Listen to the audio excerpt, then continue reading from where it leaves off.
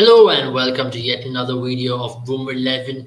And today, obviously, as the title suggests, we're going to be talking about whether or not BazzBall can succeed in India.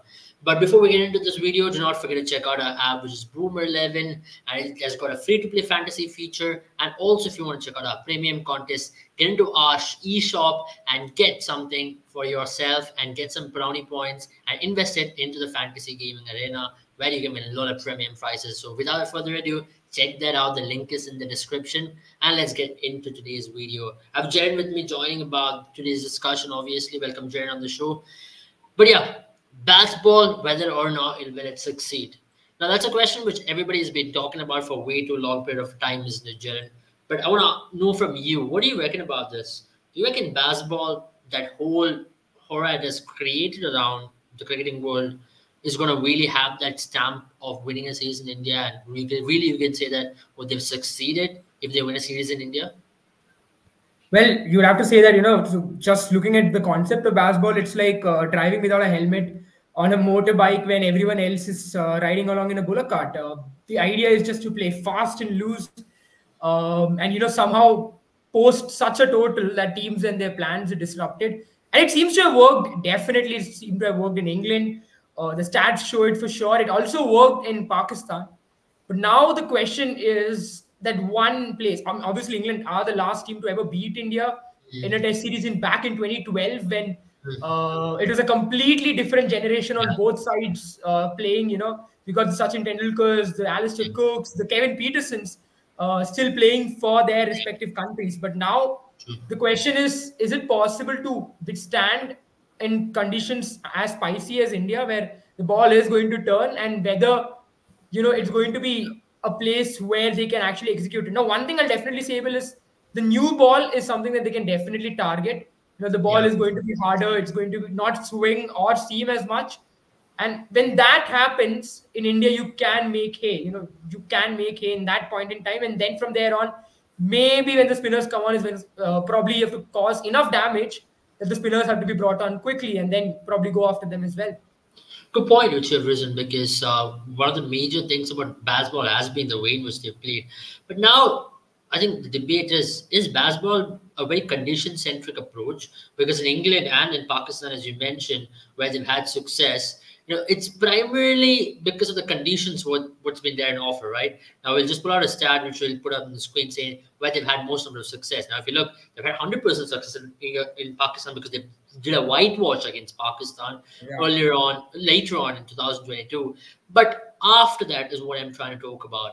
The time where, they've played in conditions which have been tested, or for that matter, where things have not really gone their way, they've been slightly jittery. Now, you reckon that's going to be one area of concern for them? Because I still think they've not been exposed to tougher conditions. In England, they made flat batting surfaces to suit their sort of batting, and Pakistan provided them with flat surface as well. But can you say, can this transcend or no? Can this actually transform a batting in India where they're going to be like approaching the same batting attack or same batting approach they've had, and now can they have this success? Can it transcend to India? That's my whole point here. I still believe it might not, because it's not that easy to succeed in India without having a defense. I mean, there's something interesting there, Abel, is the West Indies series, right? Where they did not win anything. That's the one place where this was the start of it, right? West Indies was very early on. That approach wasn't really in sync with the team. I don't think they played basketball in West Indies as well.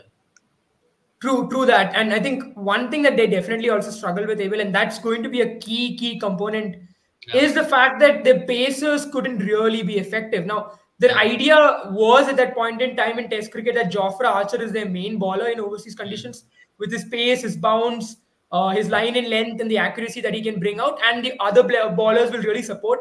When Jofra Archer got injured, that really disrupted their plans. And after that, their idea was Chris Wokes with the new ball to cause damage, which he couldn't, with the Kookaburra ball on those unresponsive West Indies tracks. Now, when you bat so quickly in Test cricket, they always say in Test cricket, that you bat time and not for runs. And when you bat so quickly in Test cricket, what you also end up inevitably doing is giving your opposition a lot of comfort, where they can go slower than they want to. they can be more cautious, because by the end of the first day, you might have racked up 400 runs, but you've also lost your 10 wickets because you've gone at it very rashly, which means your opposition has gotten that extra 2 days that maybe an opposition wouldn't get against an Australian Yeah. team or an Indian team who would probably take 2 days to get to 400, or at least 1.5 day.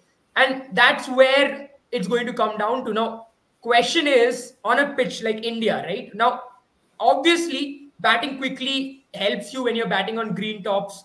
In a place like maybe England, if it's a green top or it's swinging, or South Africa for that matter, where you are facing a new ball and where you're suffering against a new ball. And once the ball gets older, it gets easier to bat.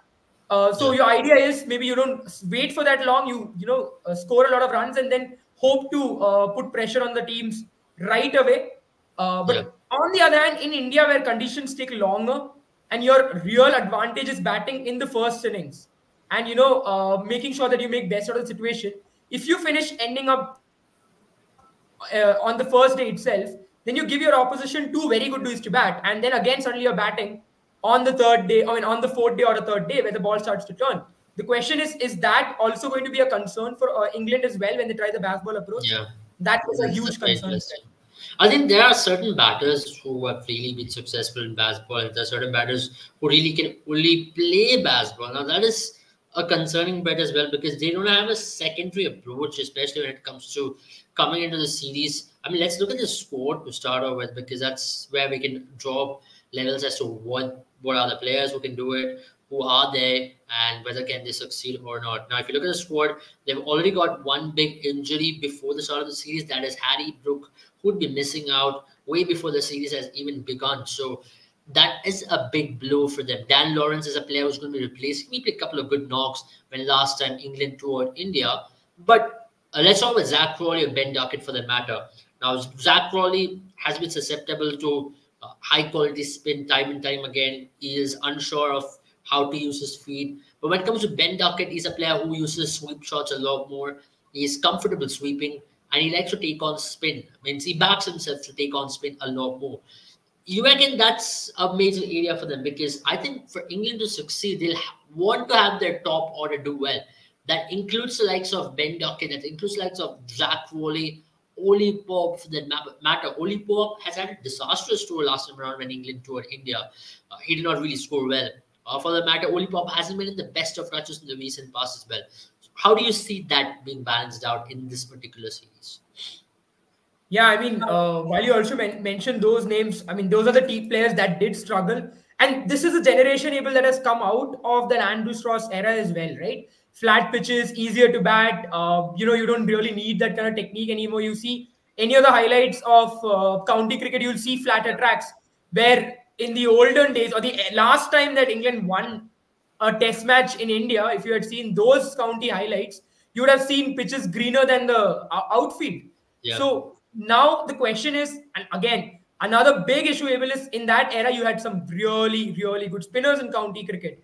You had the likes of Monty Penessa, you had the likes of, Graham Swan. Obviously, they played in that series. But aside from that, you had some other, Indian origin, Pakistani origin spinners who were really good at that time. And county cricket had decent spinners. Now, if you look at county cricket, and if you look at the squad as well, Abel, it shows that in that side, these batters are not playing quality spin anymore. And you see a lot of spinners who are bought in for their skills and not really for their track record, hoping that, they convert those skills and you convert those skills into performances. So now I think the best bet that Baz McCullum will probably take is hope that the two openers go all guns blazing, put India under pressure where the spinners are, bought out without the new ball taking any wickets. When that happens, if they can score maybe 100 odd runs in 20, 22 overs, counter the likes of Siraj, counter the likes of... It isn't that easy to score against India's new ball as well. Now, if you look, let's not write India's fast ballers off. You're going to be facing Bumrah and a Siraj, and no Shami for the first couple of test matches at least. But when Shami comes back, it's going to be even harder. Mostly it's going to be Shami and Bumrah, who are equally lethal, in my opinion, as much as what an Ashwin or Jadeja might do. So you're not facing ordinary fast bowling there. You're not facing an average fast bowling attack who do not know what to do in test cricket, which I saw in Pakistan for that matter. Firstly, Pakistan pitches were very unresponsive. On top of that, there was nothing at all for fast bowlers to work with, and the quality of fast bowlers was extremely low. I mean, you can say Shaheen Afridi was a standout, but in that particular series, I thought Shaheen Afridi also had dropped down quite a lot. He was coming off. I think he missed out matches as well because of the injury which he had. I don't think Shaheen Afridi played in that Test series. Yeah, he did not play in the Test series. Rather, it was Harris Roth who had a lot of played in that Test series. They did not have their full strength bowling attack there, so I thought that really helped them to do well in Asia for that matter. If you're telling that Asian condition which they had dominant, what they did in Pakistan, scoring 100 runs in 20 overs, yeah, that worked in Pakistan. But I think playing in conditions which are low and slow, which will also mean fast bowling is going to be tough to get away with, because balls start reversing from 15th over for that matter. Ashwin Jadeja will be there from the 8th or 9th over, which is not going to be easy. Let's look at the players, right, who will really do well. Now, we spoke obviously about likes of Ben Duckett, but Joe Root is a big factor here. I mean, we'll look at what Joe Root has done in Brendan McCullum era and how much he's done against India later on. Now, if you look, there is an interesting stat at the corner of your screen, which is on the right-hand side. There is a strike rate point of view. Obviously, the average has jumped, but with average, strike rate has also jumped. And he's not been fearful about the way in which he's been batting. He's ready to go out and play those switch hits. He's ready to go out there and play the reverse laps. He's not bothered by it at all. And that's what Brendan McCullum brings. That's an old BazzBall. Fearless batting, take those risky approaches, take those risky shots, take those risks, play those shots, and so be it. If you're getting out, so be it. You might just look like an idiot on one of those days when you get out, but it's okay. More often than not, it might just pay off. And that's why you think Joe Root's game has really gone up 2 notches, especially in this era. Oh yeah, I mean, when you talk about looking like an idiot, I think you're probably referring to that one dismissal he had in the World Cup, where the ball sneaked in between. I think he also had an issue in the Ashes, if I'm not wrong. Pat Cummins. Yeah, absolutely. So, but then, what's interesting, Abel, is in this period, now I know Ben Stokes has not been at the top of his power for a long time with the bat. He's also had inconsistent matches as well, but Joe Root is striking at a strike rate higher than Ben Stokes, as you can see there on the screen.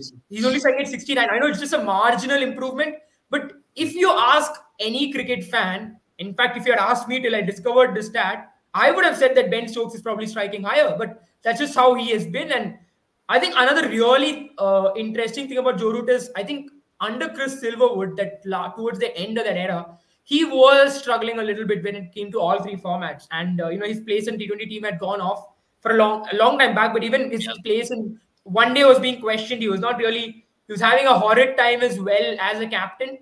I know there are a lot of other factors, but under Brendan McCullum, he's really turned things around. And last year, he's had a test cricketer of an year kind of worthy performance. He's been England's cornerstone. He's also been rotating strike. And what he's done really well, Abel, is even he scored those fancy boundaries like you mentioned, but the old Joe Root had an issue where the first 20-25 balls he would just get stuck on the crease, not really rotate strike, look to solidify himself, and then go after the bowling, or not after the bowling, but then start playing his knock. But right now you see him starting to score from ball 1. You've seen him score 6 of the first ball with a scoop in Test cricket now. That's where he's come to, and that's really going to be important, because Joe Root, I mean, I know we're talking about BazzBall particularly, but Joe Root is such a key player in this team. I mean, that's also because of a coach instilling that mindset and belief in him that you can go out there and do it. It's okay to look like an idiot on certain days, and that really helps. That particular approach, or that particular mindset with which you go out there to bat, that really matters the most, in my opinion. And that culture in the dressing room, right? You have Ben Stokes, a captain who's ready to go out there and show it. And that also instills belief on players like Joe Root, who was very conventional, who had his roots for Root very much within himself, where he was known as the most technically sound player, classically very correct, technically very correct, who would not play those reverse rams, though he used to do it in T20 form of the game, but not definitely in Test cricket, right? He was known for his correctness in batsmanship. But then that's what Brendan McCullum has changed. That's what he's brought about, the change. He's brought in that belief. And if you look at it, they've been one of the most successful Test teams in the last, if you look, they've been more successful than Australia or India for that matter. And that's one of the primary reasons why they've been competing for WTC. Though WTCs we've had debates on how it's not the best mode or the best form to judge a team's performance, because percentage points, a lot of these come into play. If you lose a couple of matches, your percentage points really go down. But let's be honest, England have been by far one of the best teams on show in this particular WTC cycle under BazzBall, and especially their comeback in Ashes was the highlight of it all. Yeah, I mean, I think they do claim the moral victory for it, as far as I remember. But you'd have to say that England did fight back, and that was one of the most memorable Ashes series in a long time. And I think Ashes had kind of the last two Ashes had kind of become one-sided, but then, or at least it had become Australia-sided for a while. Even when Australia visited England, England lost at home, which is not something that anyone wanted to see. But here they really fought back, and I think one more thing that they've really done is I think that Pakistan win will really give them a lot of confidence. Now, I know people will talk about the flat pitches in Pakistan, which is a different problem altogether, but you would have to say that for England to come to Asia, play in that heat and do that kind of high intense cricket that they've played throughout, because BazzBall is not easy. I mean, one of the things the last match in Pakistan where they won was in slightly a turning wicket. It was not the usual Pakistan wicket what you've been getting in these days, which is flat and which is easier to score runs. But the last match, which I remember,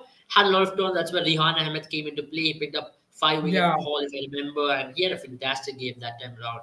So what has happened is that particular approach of England in the recent past really enabled them to, play well in conditions which are slightly more tougher. I remember one of the games in New Zealand as well, where the conditions were swinging around quite a bit. But Harry Brook and other lads went out there, swung their bats around. Though one of the matches they lost by the barest of margins, but other ones, the other match which they won was really good. They really imposed themselves on New Zealand. So I think so far they look like a team to beat. And I think one man is going to play a key factor. It's going to be Johnny Bairstow. He's been a match winner for them in this era, isn't it? I mean, absolutely. I think till Chris Silverwood, they're written off Johnny Bairstow as a test player there. They felt like he had the talent in him. In fact, I think if I remember correctly, he had come in as a test player, and then he was later on became a white ball expert under Silverwood and Bayliss. But McCullum really gave him that freedom, and all of a sudden you saw him become one of those. I think, in fact, if you really have to talk about the impact of BazzBall, you also have to talk about other countries as well. There have been batters who are coming up who have become, who would have been considered white ball specialists before BazzBall, suddenly become those test batters who come in and whack a few, and their idea is to just play those impactful knocks, not really play the time, but score in a way that you disrupt the opposition's plans. And definitely Bairstow is one of them. Look at the jump in the strike rate. He's gone 30 clicks higher, and that has just pushed his average as well. But having said that, Bairstow has had a few difficult months now leading up to this test series. He's really not not contributed in the white balls, with the white ball as well. Neither has he done it in the red ball for a while now. And there are, if you look at the squad as well, Abel, there are a few backup keepers. And I think one of them is Ben Foakes, who was really considered at a point in time before Bairstow's resurgence. He's a better keeper than Ben Stokes. Bairstow. I personally think he might be just given the nod ahead as well if precisely Bairstow's way. And he's done decently well. If you remember, he played some really good knocks, if I remember, in Ahmedabad, one of those turning pitches. And he looked very gritty, in my opinion. And I think that's going to really help him. If you look in the long run as well, if England have to look at that particular perspective in Asian conditions, so be it. I mean, I think he can give you a lot more in terms of wicket keeping ability, what we're talking about. He can keep on a rank turner. And he's very gritty with the bat. He might not really suit your BazzBall approach, but it's not bad having at least one of those batters who's extremely gritty and other players can play around him. So he's a batter who can stay out there for 70, 80 balls and fight it out for a good 30 or 25. And that's something which you need in Indian conditions. And I still believe that you can play as quick as you want, but you still need a good defense at the end of the day, because if you're going for that one-centric approach, in turning pitches, you might be found out very well, because you can't play through the line, which you've been doing in England in the recent past. And your technique against spin is going to be tested a lot, because that's a technique which you would be really tested, because technique against spin is totally different from playing cross-batted shots or playing through the line. And that's about it for our podcast for today. Thank you all for joining us. If you really did like this video, do not forget to share and subscribe to our channel. And if you're new here, do not forget to check out the Boomer 11 app, which is available on Apple App Store and also Google Play Store. As I mentioned, you can play our premium contest with Boomer 11 by purchasing something on our e-shop, where you can get some points and invest it on our premium contest, where you can win a load of prizes. So this is your opportunity. Do not miss out. Have a good time, all of you. See you all very soon. Bye bye. Bye bye, guys.